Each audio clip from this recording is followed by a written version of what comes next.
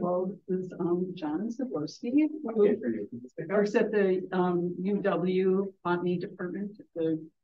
Maybe you could tell more about what you do. But I'm a postdoctoral researcher. I'm sorry, I can't hear. We don't, so speak up. I'm a postdoctoral researcher in the herbarium at. Come closer. Yeah, go as close as we need to. I'm a postdoctoral researcher in the Wisconsin State Herbarium, which is in the Botany department at UW-Madison, where I research plants of Wisconsin, and I'm leading an effort to write a Flora for the state, which is a technical manual for identifying any wild plant, native or non-native, that occurs in Wisconsin. And I got my PhD there as well in the department.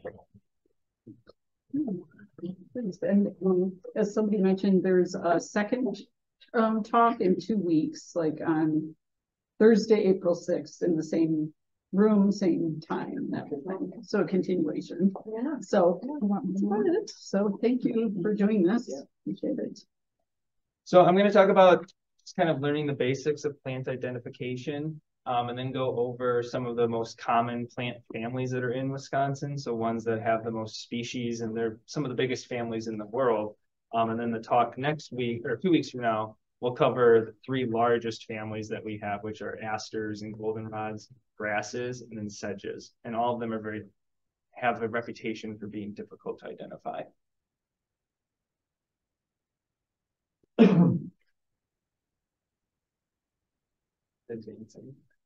You move the mouse over there, one way or the other. And then click, and then you should be able to use the keyboard. Okay. So we have 4 main groups of vascular plants in Wisconsin. So vascular plants, if you think back to grade school, have xylem and phloem in them, right, for transporting sugars and water. And they are the lycophytes, the ferns, conifers, and then flowering plants, or angiosperms. So those are the 4 ones that you will encounter in Wisconsin, and the flowering plants are the most diverse. So telling the 4 apart, if you have an unknown plant, the lycophytes are very small plants. They have very simplistic leaves called microphylls that just have one vein in them. They don't have branched veins like you think of on a maple leaf or an oak leaf.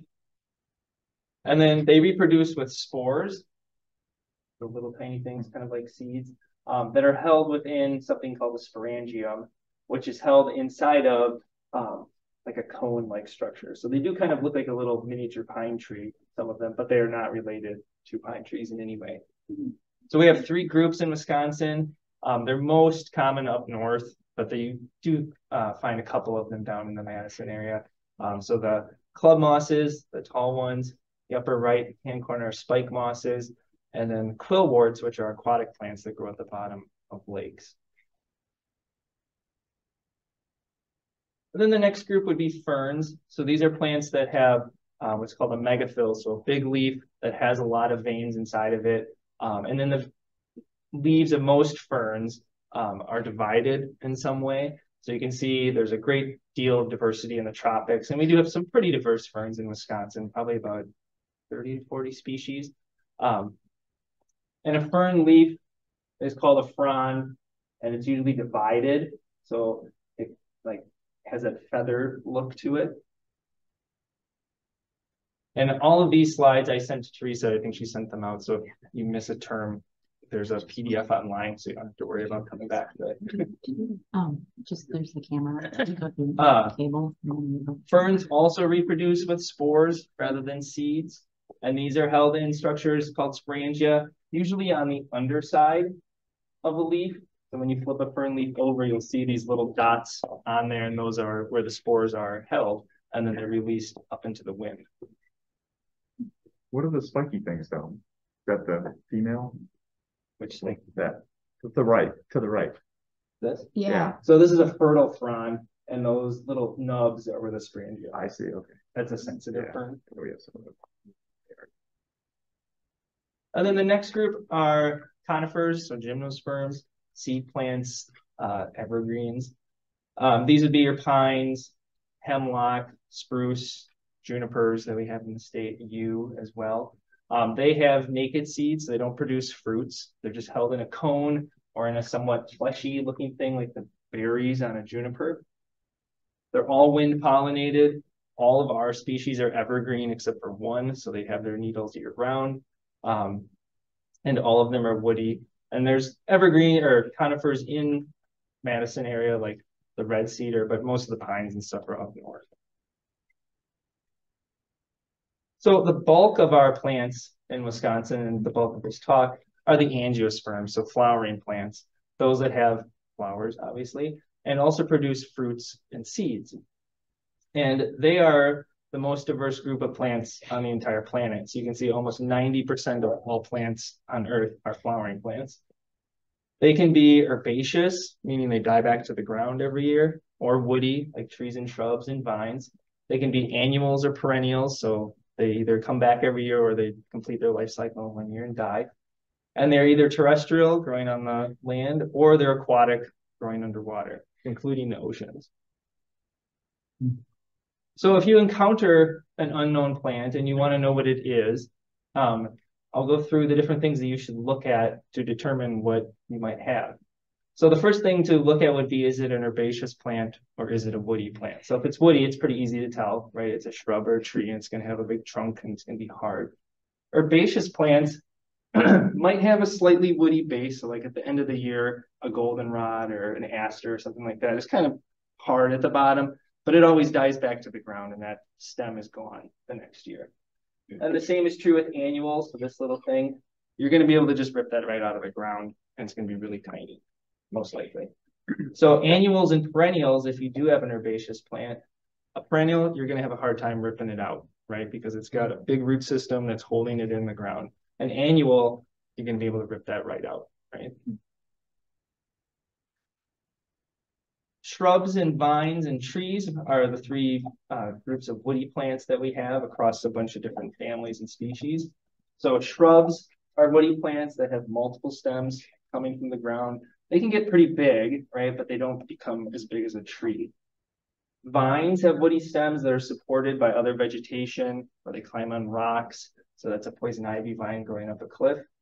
And then some shrubs, like the wintergreen on the right, can be pretty small, but they do have a woody stem. And then, of course, trees are pretty self-explanatory that they're woody. So these terms you might remember from school too, dicot or monocot. So if you've got a plant that is herbaceous or woody, the next thing to look at would be if it's a dicot or monocot to kind of lead you down the path of what you have. So dicotyledonous plants have 2 seed leaves when they come up, when they sprout, so tomatoes and peppers and cucumbers and things like that. They can be herbaceous or woody. They have branched leaf venation. So if you look at a leaf and you look at the veins, they come out in the center like a feather. They have their vascular system in rings, so that xylem and phloem in the stem, like when you cut down a tree, you see the rings that it's created over time. All the other herbaceous ones too, if you cut it and put it under a microscope, you can see the rings on it as well. Or well, just be one most likely. And then their flower parts, so the sepals, petals, stamens, and pistils, are all kinds of different numbers, and I'll get into that in a little bit, but they're usually in 5s. Monocots are all herbaceous in our area. They're woody in other parts of the world, like palm trees and agaves and things like that. They have parallel leaf venation. So when you look at a leaf on a lily or a grass, you can see it's just a bunch of veins that are running parallel and they're not branching in any way. Their vascular system is in scattered bundles. So rather than producing rings, if you cut down a palm tree, you'll just see there's all these little circles around it, and each of those have xylem and phloem. It doesn't produce true rings like an oak tree would.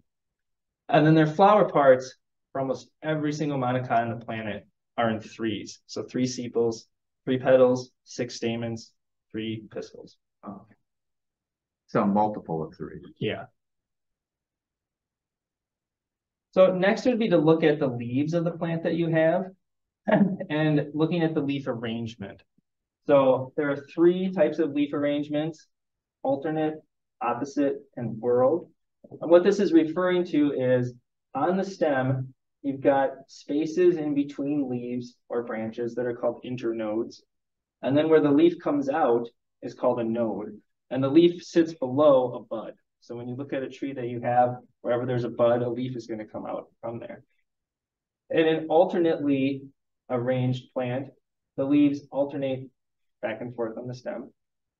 On an oppositely arranged plant, there's two leaves coming out of the node, one across from the other, and so forth up the stem. A whorled plant has 3 or more leaves at a node. So it's just like an opposite one, but there's at least one extra leaf there. Then you want to look at if it's a simple leaf or a compound leaf. So on these drawings, these are all simple leaves. They're not divided up into any kind of smaller sections. It's just a solid piece of tissue that goes down to that node. On a compound leaf, like the ash here, you might think that this is a leaf, but these are actually leaflets because they are not associated with a bud. So if you follow them down, you can see that they just attach the petiole here and there's no bud. But once you go farther back, then you can see that there is a bud there telling you that that's a compound leaf. So this would be things like ashes, poison ivy, black walnut, hickories all have compound leaves. And then on a leaf, the little stem-like structure at the base of it that connects it to the true stem is called a petiole.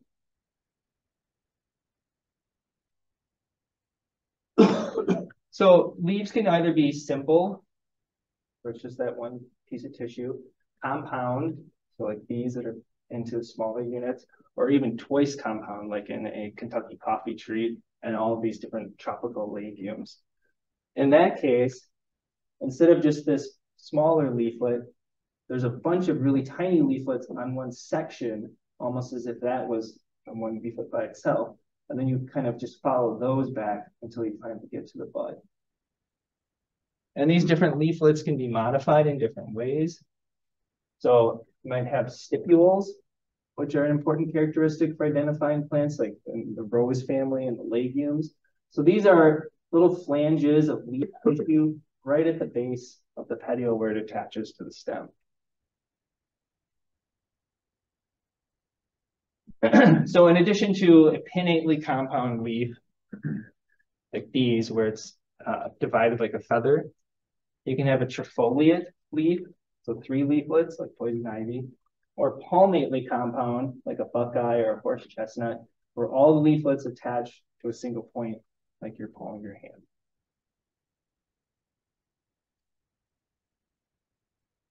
Then if you have a simple leaf, or even if you have a compound one, the margins of the leaf are very important to look at.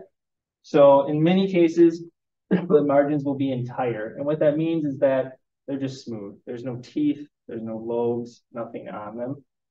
Or they can be lobed. So that means that you've got these like incisions on the leaf. So like on a maple or even an oak leaf, where it almost looks like someone has cut tissue out of it. So in this case, this is a lobed leaf. And then these margins can be further have other features to them, like teeth on the leaves. So in this case, this leaf is lobed, but it's also serrate, which means it has little teeth along the margins. And there's lots and lots of terms. I know I'm probably throwing a lot of terms at you to describe all the different diversity in the different parts of leaves. Then there's important features to just the surface of the leaf itself. So it could be pubescent, which means that it has hairs on it, and the hairs can be soft. They can be rough, like sandpaper, like on an elm leaf. The leaf could have waxes covering it. So the back of a silver maple leaf is white because there's a wax that the plant produces, and you can actually rub it off. Or they could be glandular and sticky because of hairs that are producing little compounds on them, like a black walnut has. So when you touch it, it makes your hands all smelly. That's because of the glandular hairs. Then the leaves themselves could have an odor, right? So when you break up a leaf of a carrot or a mint, there's an odor to it. And some may also have colored sap, which can be important. So when you break a leaf, like of a spurge, so like a poinsettia, right? It's got white sap. Mulberries have white sap. Poppies have colored sap. So here's a look at a hairy leaf, right? There's some white hairs and there's coppery ones.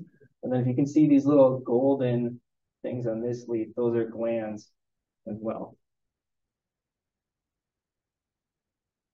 Then the plants themselves can be armed. And what we mean by that is that they've got something that is sharp on the stems. So there's 3 different kinds of things that most people just call thorns, but in botanical nomenclature, they have very specific terms. So a thorn, a true thorn, is a modified branch. So it's a branch that no longer produces leaves. It's just sharp and there for defense or some other reason. So honey locust, the ones that are planted in yards are a cultivar that doesn't produce thorns because you wouldn't want this in a park or your yard. Plums, wild plums, buckthorn has true thorns. Spines are modified leaves. So like on a cactus, gooseberries on the right, black locust, prickly ash, those are all true spines. And then prickles are what is on roses and blackberries. And those are modified epidermis. So the upper layer of the stem just grows out and then becomes pointy. So how can you tell what you have? It's based on where they're located. So a thorn always arises from a bud. It's always going to be associated with a bud on the plant. Spines are always located near where a leaf comes out, so or a branch, so at a node. And then prickles can be everywhere. They're going to be all over the stem. They're not going to follow any kind of pattern. The other thing that's very important to take into account in trying to figure out what plant you might have is habitat. So there are some plants that are only going to grow on a cliff, right? And you're not going to expect to find a water lily up there. There are some that only grow in urban environments, right? So there's a tree of heaven growing outside the frat houses on campus, which is a really invasive tree, and they've got signs up on it instead of just cutting it down. But that is, at least in Wisconsin, just an urban weed tree. It's in Milwaukee and it's in Madison, and it's always in junky areas. Some plants may require very specific conditions. So that's poison sumac. It only grows in really nice wetlands, deep off in the wetland. Like you have to go looking for it to find it. Some plants require very specific types of soil conditions. So this is seaside goldenrod, which is not native to Wisconsin, but is native to the eastern seaboard where it grows by the ocean. But it's migrated into the Midwest along heavily salted highways. So this is just outside of Milwaukee, growing in a ditch along I-43. Oh, wow. And then obviously aquatic plants are always associated with water. So there's 2 different types of water lilies growing in there.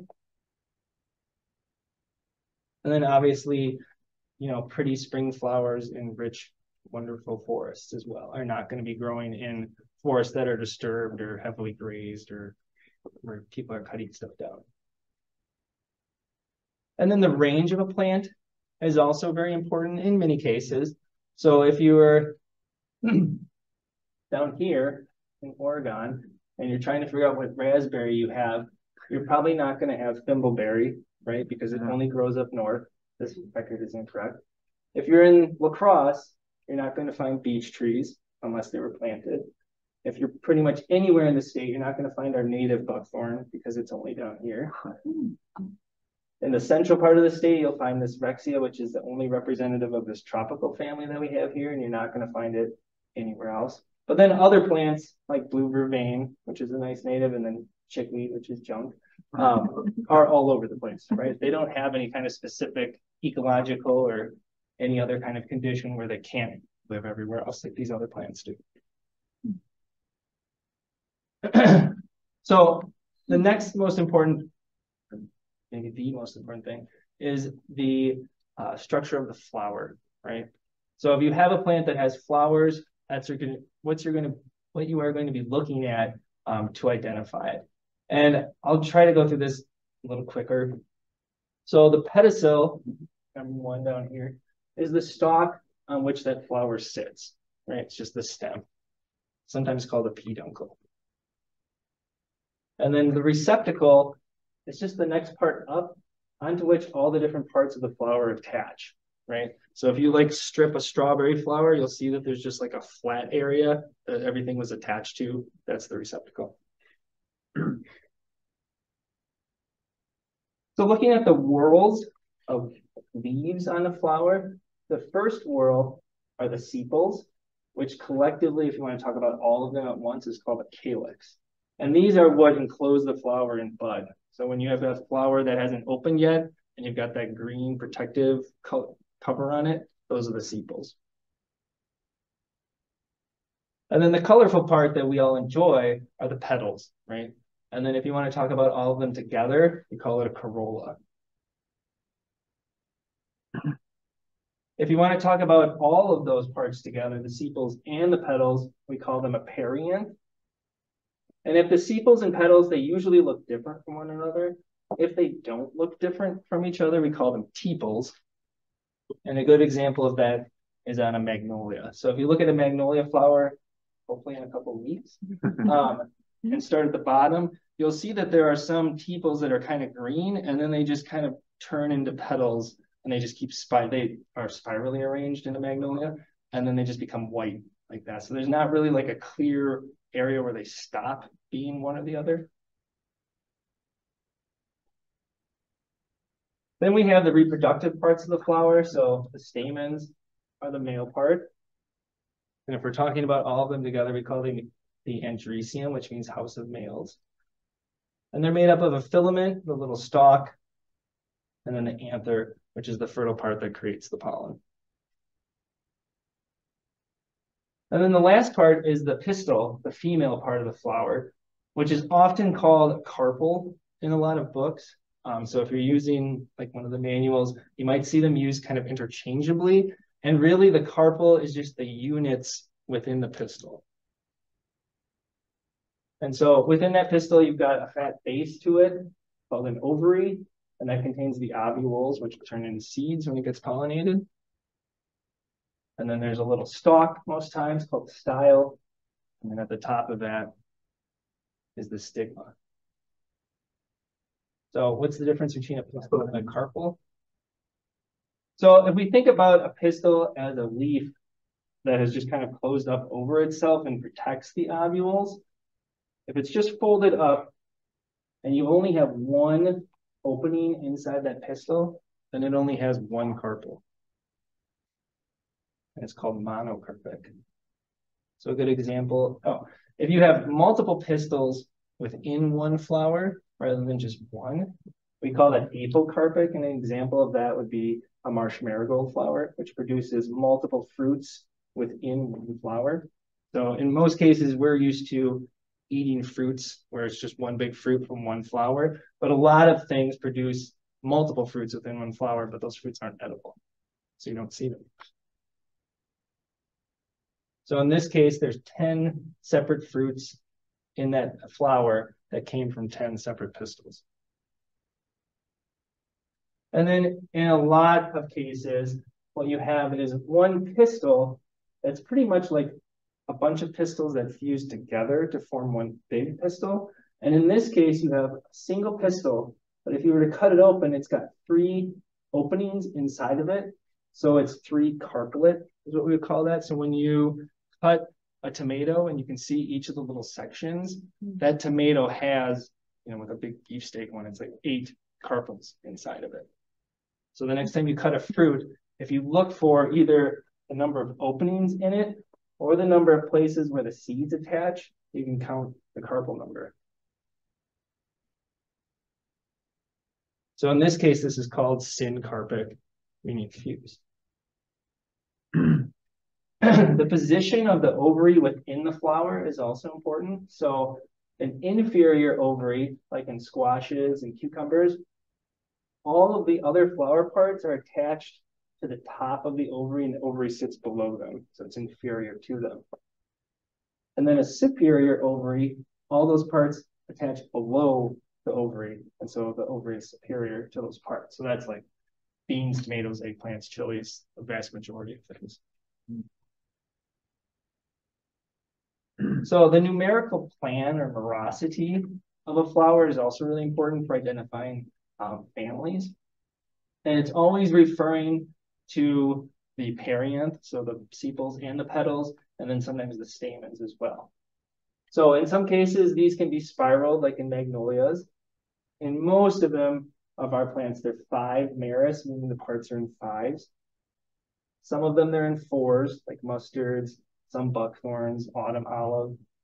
And then in all the monocots, it's 3 meris, so they're in 3s. The symmetry of the flower is important. So if you have a flower that is radially symmetrical, so you can cut it in multiple planes and still have it be a mirror image of itself, that's termed actinomorphic. And then if it's bilaterally symmetrical and there's only one plane of symmetry, we call that zygomorphic. And that can be very diagnostic for identifying stuff. The different parts in the flower can be fused to themselves or to one another. So in this little chickweed, there are only 5 petals. They're just cleft very deeply, but they're not fused or attached to one another. In this monkey flower, there are 5 petals, but they're all fused together to form like a tube and then that funny face looking thing that a bee opens up. Sometimes, and the biggest family we have that shows this are the roses, you'll have what's called a hypanthium. So in this case, the sepals, petals, and stamens all fuse together to form a cup. And then that cup is around the ovary. So either it's perigonous, where it forms like a perimeter around it, so think of like a cherry blossom, or it will be, the ovary will be inferior, and that hypanthium is fused to it, like in an apple blossom.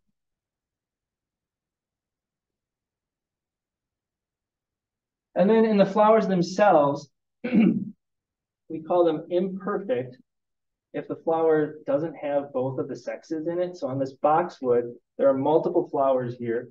There's a single female flower and then a bunch of male ones. And the male ones only have sepals and stamens, and the female one only has sepals and then a pistil inside. So those flowers, we call them imperfect. And then they're also incomplete because they don't have all 4 whorls. And then in this case, they're monoecious, which means that the plant has both sexes on it, but in separate flowers, rather than like this crocus, where both of the sexes are present. So there's stamens and a pistil in there, which we call perfect. And then all 4 whorls are there. So there's, in this case, tepals, and then stamens and a pistil. So monoecious, again, means that the plant has both female and male flowers, but they're held separately from one another. Dioecious means that you have separate boy and girl trees, like box elder.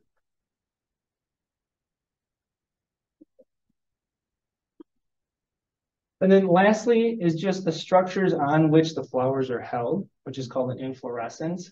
And there's just a huge array of different ways that plants display their flowers, right? So like on this sumac, we've got this big structure called a panicle, where there's a bunch of branches and tons of flowers on there. On this horse mint, you have all the flowers like clustered together. And there's just a bunch of different inflorescences, and some of them are specific to different families or different genera. So here's a wordle of all the different plant families that are in Wisconsin. So anything that ends in an A-C-E-A-E is the family of plants. So think of like canids. The dog family contains dogs and foxes and wolves and jackals. So the bigger the word, the more species are in it. And you can see the 3 biggest ones are sedges, asters, and grasses. I'm going to talk about the slightly smaller ones. So roses, mints, legumes, pinks, mustards, those types of ones. And then there's obviously ones that are really, really tiny where we only have like 1 species here. So this probably looks like a lot of text, but that's why I sent Teresa the PDF first. So the first family that I'll talk about is the Ranunculaceae, the buttercup family. All of our species are herbaceous, so there are no woody plants in this family. There's just one, and it occurs outside of Wisconsin. Some of them are vines, like clematis, which is in this family. It's a really important component of our spring flora, so a lot of early flowering plants are members of this family. They look a lot like roses in some cases, but they lack stipules, so those little flanges of tissue at the base of the leaf, and they never have a hypanthia either. They either have just like a solitary flower held on a stalk or a couple flowers together. The flowers are almost always bisexual, so both male and female parts in there, although sometimes unisexual. And then sometimes they will have sepals that look like petals. So they won't have true petals, they'll just have very showy sepals instead. And then they have very diverse fruit types as well. So this kind of funny formula thing that I left up here on the slides, it's called a flower formula, and we have students learn them. What it is it shows, it's a way to describe a flower that you have.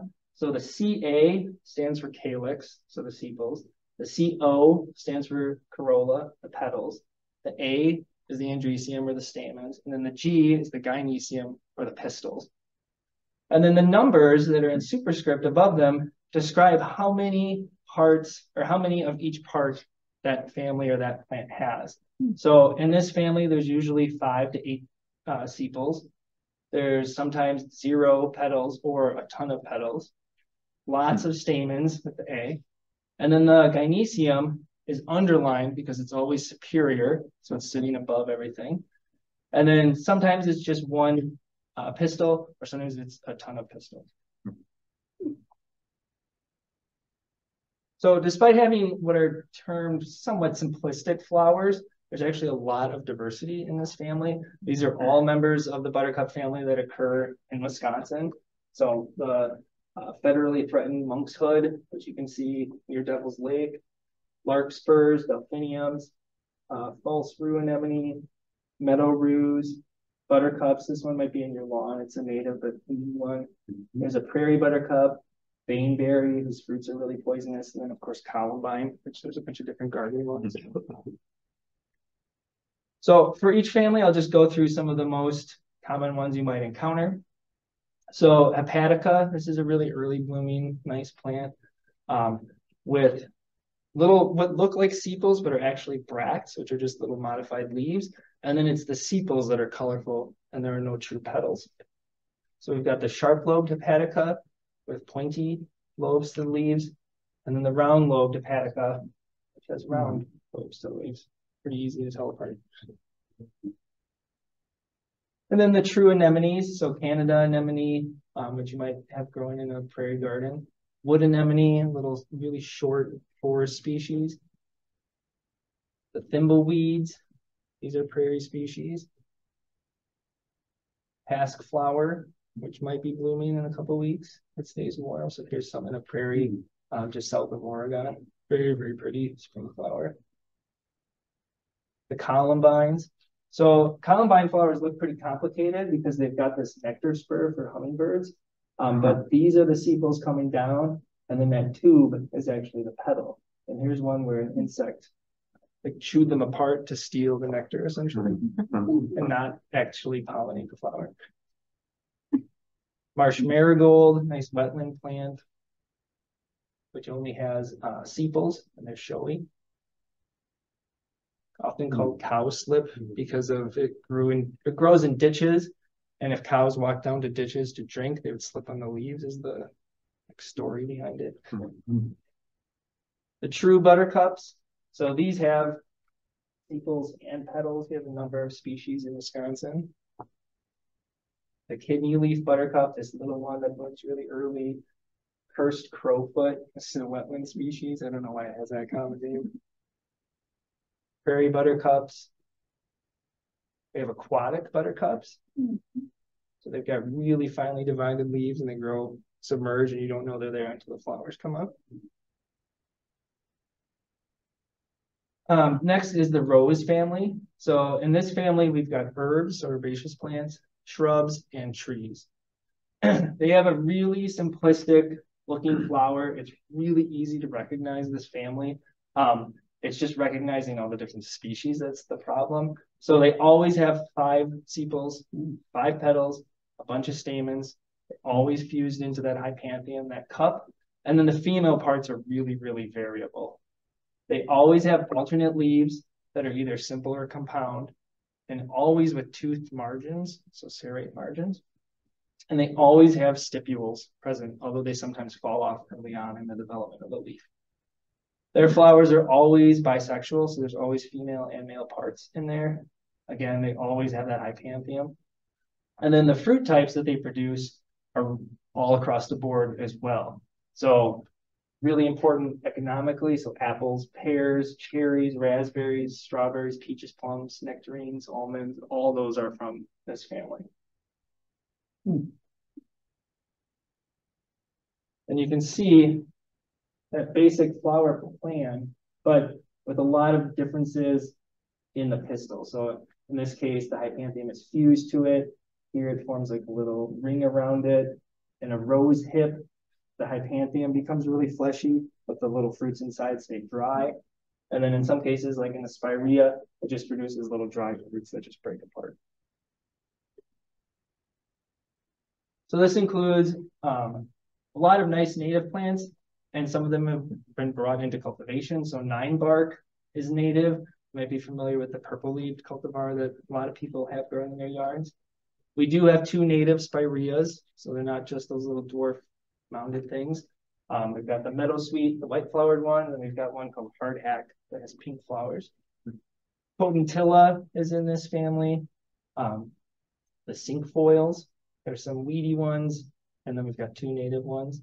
And then strawberries, of course, we've got 2 native strawberries in the state. Geum, this genus, we've got the nice prairie smoke, prairie flower, and then its ugly cousin, white Evans, which is in like every woodlot in the Madison area. And it has a little achenes with a little barb that gets stuck in your clothes later in the year. It's really annoying. But it is native. It's kind of nice. Shrubby cinquefoil, so you might have the European strain of this growing in your yard. It's marketed as Potentilla. Thimbleberry that I talked about earlier is a raspberry that grows up in Door County and then across the northern part of the state. The other blackberries and raspberries, we have a number of species in Wisconsin. They all have, for the most part, prickly stems, right? And then either palmately compound or trifoliate with 3 leaflets. And then they all produce the little blackberry or raspberry fruit. So there's 2 common raspberries. You might have this one growing in your woodlot. This is also really, really common. The black cap raspberry produces black fruit, and it has the waxy stem. And then, of course, roses. So we've got a couple native species of roses that don't have multiple petals because there's no reason for them to have that. That's a human thing that we bred for.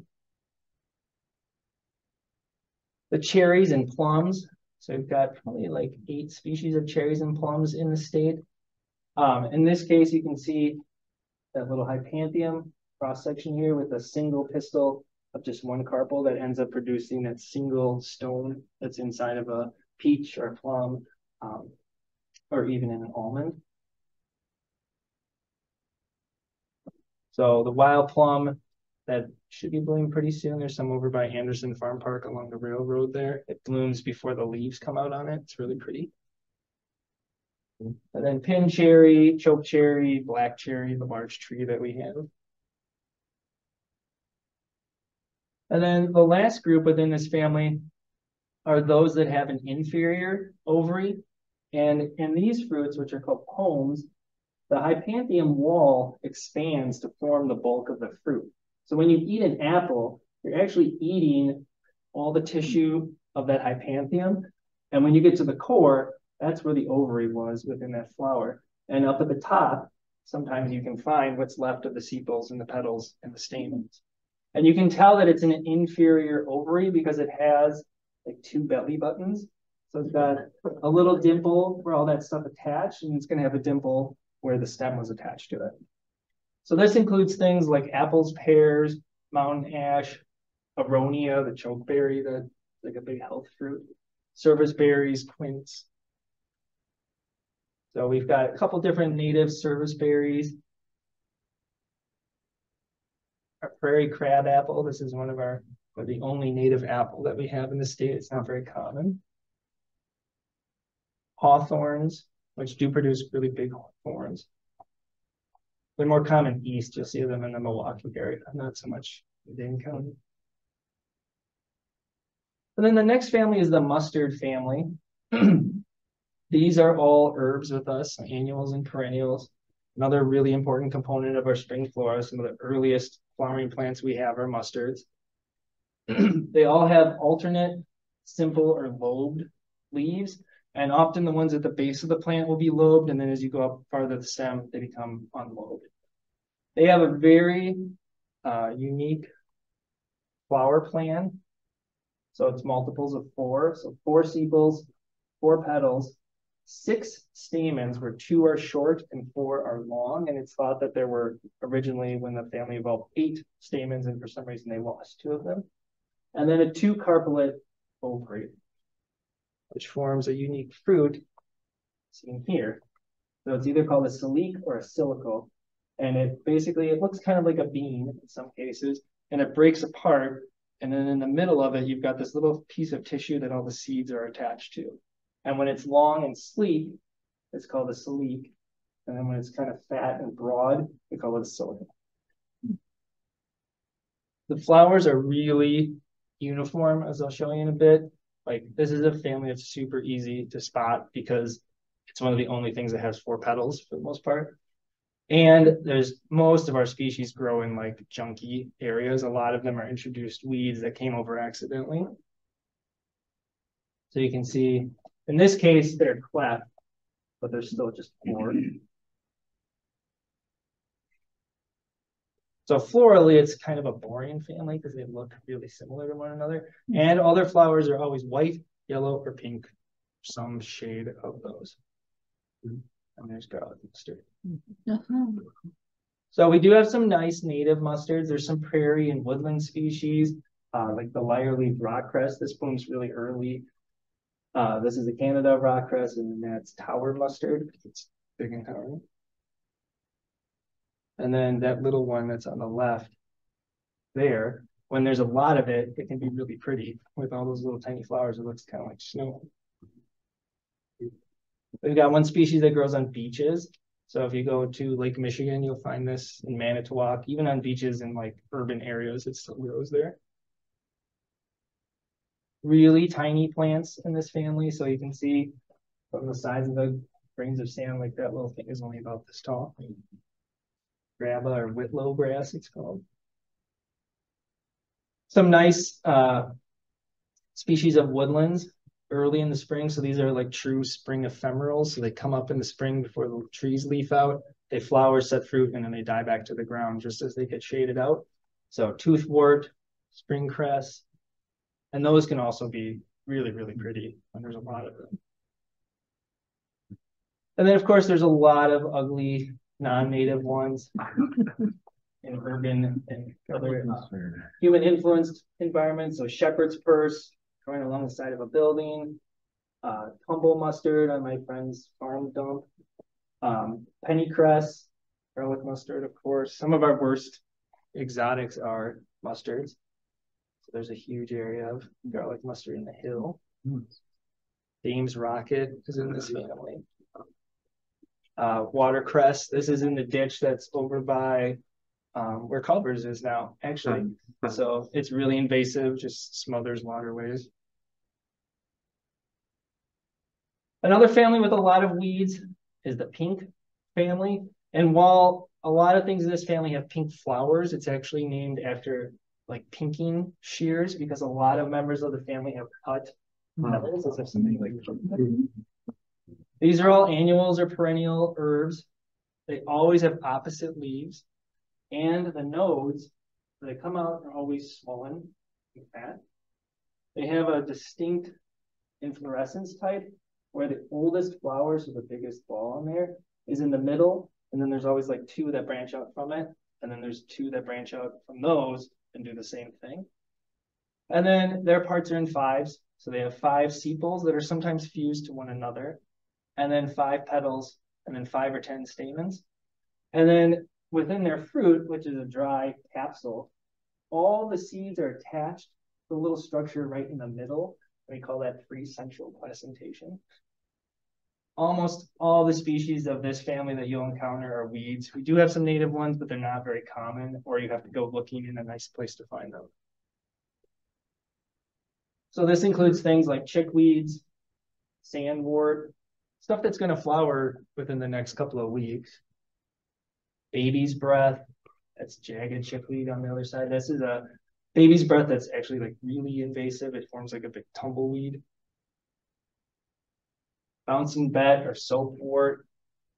This has really tiny little flowers. It's called null. I don't know where that name comes from. The bladder campions, and then dianthus, of course, is a bedding plant, but we've got a couple introduced species there. Chickweed, the blue one. This is called pearlwort. You can tell it grows in pavement cracks. There's a single flower right there. Really, really tiny. It looks like moss. And then here's two of the native ones. So blunt-leaved sandwort, which grows in like nice oak woods and savannas. It's pretty small. Like unless it's flowering, you don't even know it's there. And then blanking what the common name of this one is, but the Latin name is sabulina. Sorry. This is a dry prairie or rock outcrop species. It has these little tiny mounds of really tightly held leaves, and then these really pretty little white flowers that come up usually like mid-May. Another family is the smartweed family, Polyanaceae. These are herbs, often with swollen nodes as well, but unlike the pinks, they always have alternate leaves, so they're going to come out away from one another. And then they have a unique stipule, right? So that piece of tissue at the base of the leaf called an ochrea, which fuses around the stem and forms like a little collar.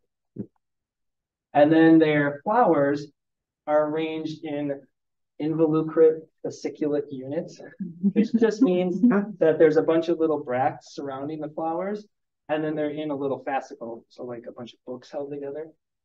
So you can just find them in like little clusters, like you can see here, and there's just little bracts underneath them. And then the little stalk for each flower is often articulated, so it has like a little like nub in the middle of it. And then their flowers are often pink or white. And then they have them either like two groups of tepals, 3 lower ones and then 3 upper ones, or they'll just be 5 together. And they kind of look like sepals and petals, but they're technically not. And then they'll have either 3, like a group of 3 stamens and then another group of 3 stamens, or 8. And then almost always a single pistil with 3 carpels. So this includes things like rumex, so sheep sorrel and curly dock, the ugly thing that goes along the highways. These are pretty easy to identify. The majority of the species you'll encounter are non-native, unfortunately, but we do have some nicer native ones. Their fruit always has this little swelling in it, which is called a grain, but it's technically not a grain like you get from grasses. So here's a wet prairie species, tall dock. Curly dock is the ugly one that we're probably most familiar with. This is a patience dock, which is much taller and seems to be expanding a lot in the state. It's especially moving along highways. This you probably have all of you have in your driveway, knotweed. So just this little tiny sidewalk crack plant. Later in the year, if you find it, go look for it. It has little tiny white flowers, but they match all the other things in the family. Some things called bindweed. So there's a lot of plants that have bindweed in the name. But this is a nice native one. See the flowers right there. They have kind of a morning glory looking flower or leaf to them, but not as showy of a flower. Of course, Japanese knotweed is in this family. So the really invasive thing kind of looks like bamboo. Pepperweed. This grows in a lot of ditches in Oregon. You can see the little pinkish white flowers. And then jump seed. That's a native woodland plant. Some of them, if you have 2, they have all these little prickles on their stems, and they're both called tear thumbs because you'll tear your thumb if you run it along them. But they use that to actually climb on other vegetation. And then the water smartweed. This can either grow on land as a terrestrial plant or in the water as a floating plant. And if you find it near the shore, you'll actually find stems that go out into the lake and then change into that, which is pretty cool. The next family is the legume family. So this is one that you probably already know because you've eaten them. With us, these are trees, shrubs, vines, or herbs, and they all fix nitrogen from the atmosphere with their roots. They all have alternate leaves that are usually compound. They're only simple in the red buds. And they're either trifoliate with 3 leaflets, pinnately compound, palmately compound, or bipinnately compound. And they almost always have stipules as well. They have a really unique flower, which I'll show you in a second. And then they all produce a legume fruit, which is a monocarpic pistil. So it's just one single pistil with one carpel inside that then has the seeds attached on the inside like on a beet. This is the second most economically important family of plants in the world after grasses. So soybeans, obviously, peas, lentils, alfalfa, lots of things that are used as gums in foods, licorice, rooibos from teas in this family, jicama, indigo, mesquite, a bunch of different things.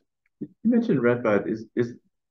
Is there only one kind, and is it native? I grew up in Ohio. There's redbuds all over the place. Yeah, it's not native to Wisconsin. Yeah. Okay.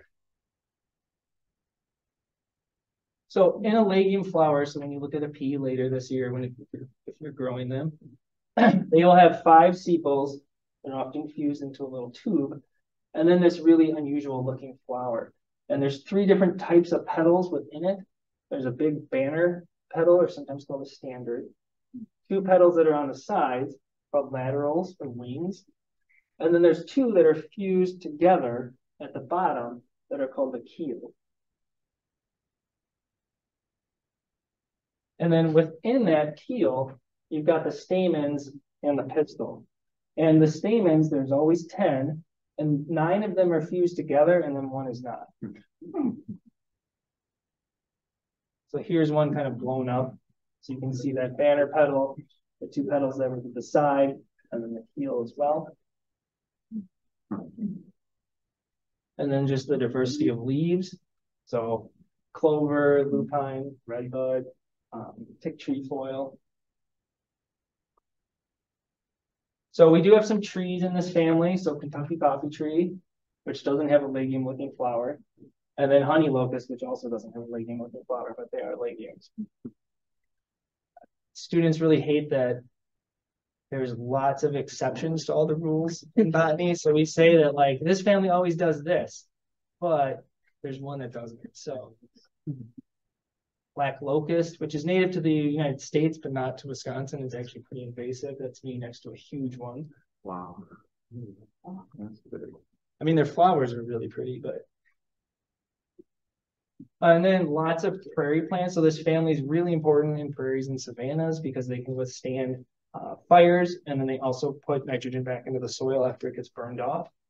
So this is a state endangered prairie plum, lead plant is in this family, false indigos, straggulus, the bump fetches, purple prairie clover, white prairie clover, the tick trefoils, which are annoying because their little legume fruits break off and get stuck in your clothes. The bush clovers on the left, and then lupine on the right. And then lots of exotic members of this family that are really bad and hard to get rid of. So the sweet clovers, the yellow one and the white one, the true clovers that are in lawns and fields, birds foot trefoil, which is planted as important trefoil and that's all over the place. Black medic, which is little lawn weed. Another nice one, prairie one, goat's rue or rabbit pea. Crown vetch, invasive. We do have a really cool legume in Wisconsin, Facet's loco weed, that only occurs in Wisconsin and nowhere else in the world. So it's been found on like 2 lakes in Bayfield County, and then a couple lakes in Washera County and Portage County. And it reacts to the lowering of the level of the water of these lakes. And when the water level goes down, it produces a bunch of habitat, and the seeds come up and they flower, and then they get flooded out. And then maybe the water level goes down again in 5 years and they come back. Huh. About that. The next family is the Ericaceae, the heath family or blueberry family. With us, these are all shrubs and then some herbaceous plants that are either photosynthetic or mycoheterotrophic, which I'll show you in a bit. They can have opposite or alternate leaves, but they're always simple. And in almost every one of our species, they're evergreen too. And they're often very tough and leathery or hairy, lots of different adaptations to withstanding water loss. They always have bisexual flowers. And then in this case, the sepals are fused and the petals are fused. And then the stamens are fused to the petals to form kind of this little like urn-shaped flower like that madrone flower. And then they can have either an inferior or a superior ovary. With us, they're really important in bogs and other nutrient-poor habitats like oak barrens and pine barrens in the northwest part of the state, and then especially northern forests like Rhinelander area where the soil is really sandy and has like very little nutrients in it. So the herbaceous members of the family that we have are things like shin leaves. They've got a couple little leaves and they produce these little flowers and they're like this tall. Then we've got things like pine drops and Indian pipe, which don't produce chlorophyll, so they can't photosynthesize. And what they actually do is parasitize fungi under the ground. And you don't know that the plant is there because it's just existing as like roots and stems underground. And then they just send up a bunch of flowers. And then lots of bog plants, so bog rosemary, bog laurel, leatherleaf, cranberries and blueberries. So we've got 2 species of cranberries in the state and a bunch of different blueberries. Wintergreen, which has edible fruit and edible leaves that have a wintergreen flavor and odor to them. Bearberry or kinnikinick, which grows on dunes. And then these are the habitats you'll find them in. So bogs up north, and then the barrens as well. But you can find them around here. So like the sandier soils, once you get into like Baraboo Hills area, there's blueberries and things there. The second to last family is the mint family. So these are all herbaceous plants. All of them smell, sometimes good, sometimes not. So like Creeping Charlie doesn't smell very good, right? But it's a mint. They all have simple leaves. They're always oppositely arranged. And then the stem, if you cut it in half, is always square. The flowers are held in little verticils often, or just solitary within the axils of a leaf. But in most cases, they form like this little tiny like cluster and then a cluster on top of another cluster. And then in most cases, they're bilabiate with 2 lips. So very zygomorphic or bilaterally symmetrical flower. And then they have what's called a gynobasic style, where if you look at this, it's technically a 2-carpellate ovary, so there's 2 parts to it. And it looks like someone took the style and just like jammed it into the middle of it to form this like dimple. And then it ends up forming 4 separate fruits. So this includes things like downy woodmint, wild basil, dotted horsemint, wild bergamot, which is a really common prairie plant. Low calamint, which grows up in Door County on the limestone pavements. Obedient plant, which is native, and then people also grow it in gardens. Lycopus, or horehounds, they're called. The skullcaps, Valeria. You can see that a lot of these have that very 2-lipped flower. The mountain mints, wild germander, another species of skullcap. And then there's a lot of weeds in this family too, and you're most likely to encounter a lot of those. There's a blank on the common. Sorry. This is Galeopsis hedge nettle. This is henbit. It's a little tiny mint. Usually grows in landscaping. Creeping Charlie is in this family. So, you know, a lot of these smell really good. That one does not smell that great.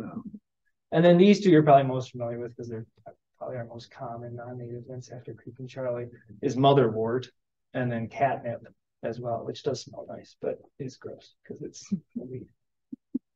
Okay. The last family is the carrot family. APAC. These are also aromatic, just like the mints, but they've got that carrot, fennel, cumin smell to them because of different chemical compounds. These all have alternate leaves that sheath the stem. They wrap around it. So if you think about, like, if you've ever been pulled wild parsnip or something, you can see it kind of like wraps around.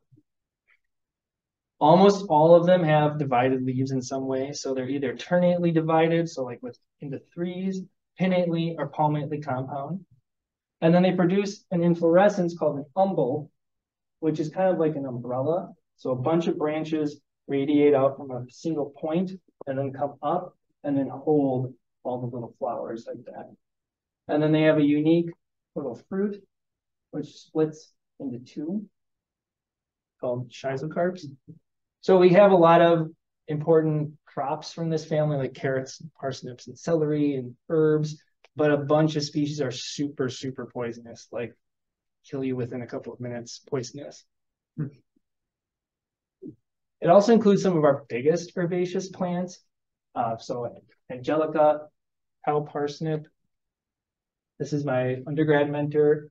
As tall as I am, staying next to a cow parsnip, so this is a really big plant. Both of those are native. Poison hemlock, which does grow in Wisconsin and is native. Bulblet hemlock, also poisonous. Albane, because that one is also poisonous. Water parsnip. I don't know if that one's poisonous, but it's native. Grows in like wet prairies and swamps. You can see all of these have that little umbrella looking inflorescence type.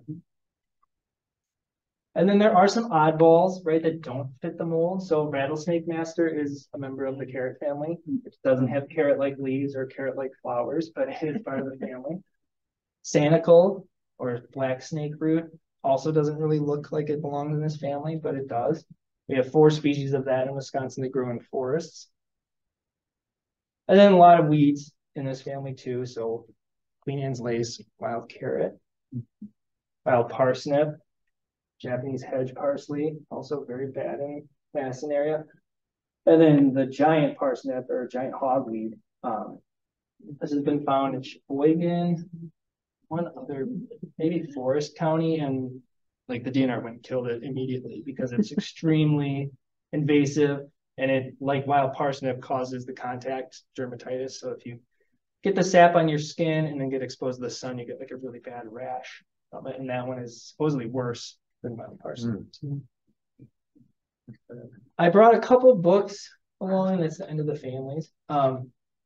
If you were interested in, learning plants in the state, this is a really good guide to non-woody plants in Wisconsin, the wildflowers of Wisconsin, the Great Lakes region. It's got a lot of good pictures, maps. It doesn't have keys to identifying plants, but it does have descriptions of them.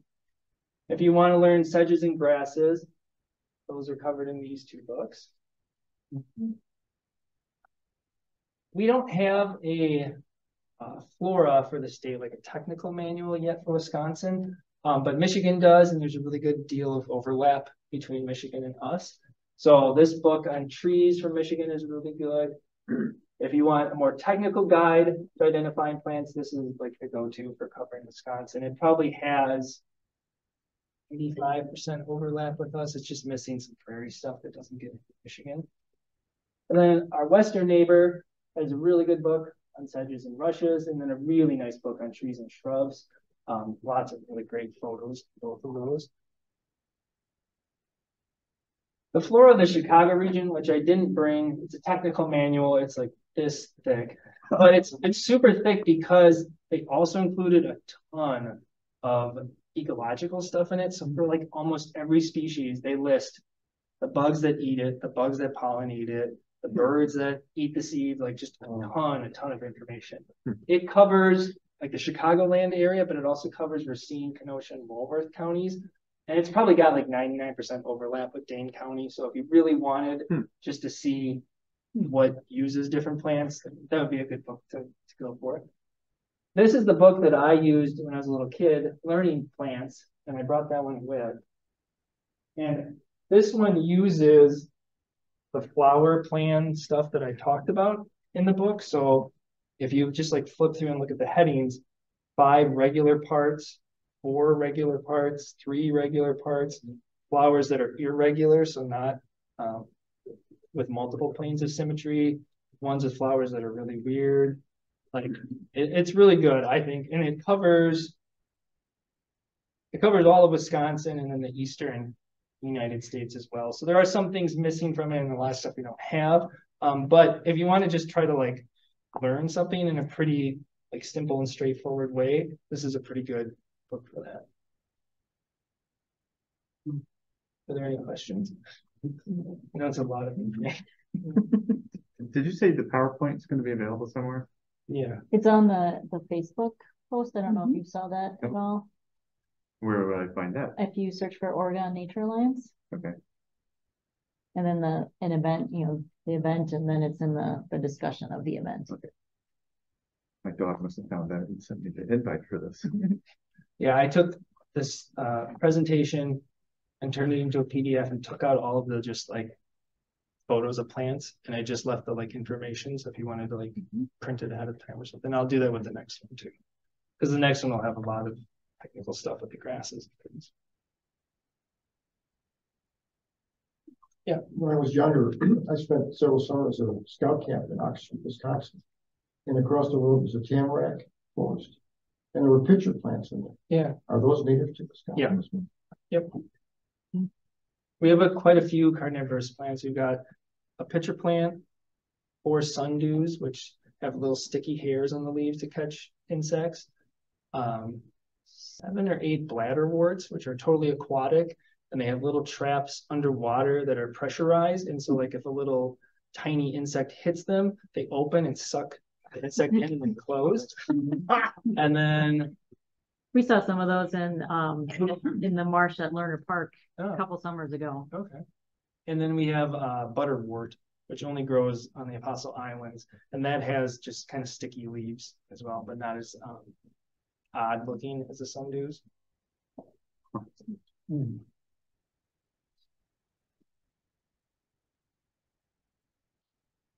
Any other questions?